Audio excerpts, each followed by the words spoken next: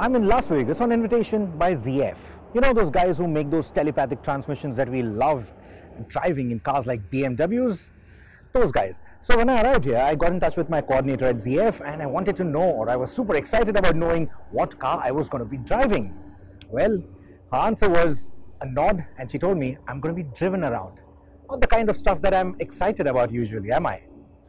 But today it's a little different.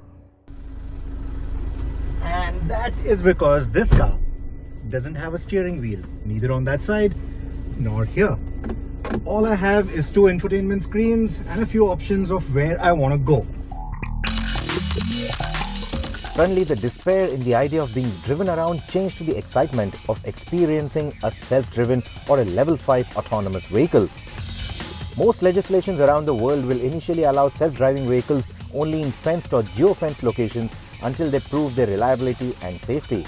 So ZF chose a large parking lot where artificial kiosks were placed in various locations and they acted as a school, mall, theatre, etc. So where should we go? Mall? We can go to the hotel, for example. Oh yeah, let's go back to the hotel. So all that I do is select the hotel on the infotainment screen and the car starts driving on its own. Like I said, no steering wheel, no pedals either. Everything is happening autonomously. This right here is the future of the automobile. Frankly, the experience is surreal and familiar at the same time. Surreal because I've never felt the sound of the drivetrain, the resistance of the rolling tires and the vibrations of a running car without a human driver in the picture. It was also familiar because the experience is very similar to climbing floors in an elevator or being ferried on a metro rail. The big difference being the ability of this car to make measured turns by altering the throttle input and using the brakes only for coming to a complete halt for pedestrians, cyclists or the destination itself.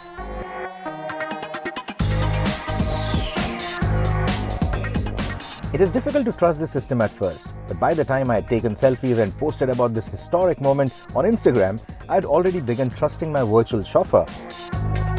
Probably that process will take longer in the real world, where the stakes are higher and that acceptability will dictate how soon this technology is ready to hit the road. On the technology front, however, ZF is already prepared to face the big bad world, and its strength lies in its sensor expertise and a supercomputer. For autonomous driving capability, the car needs to see and analyze everything that a human driver would see and then some. Unlike a human, the car also needs to have a 360-degree view of the surroundings in order to move about safely. For this, a combination of cameras, radar and LiDAR is used to make sure that the car can see in multiple directions and is able to identify the path, other vehicles and objects and pedestrians irrespective of the weather conditions. This data is also used for new-age assistance systems like automated braking, pedestrian detection and evasive maneuvering, to name a few. ZF has therefore been relentlessly working on camera, radar and LiDAR technologies to improve their capabilities, accuracy and harmony between each other.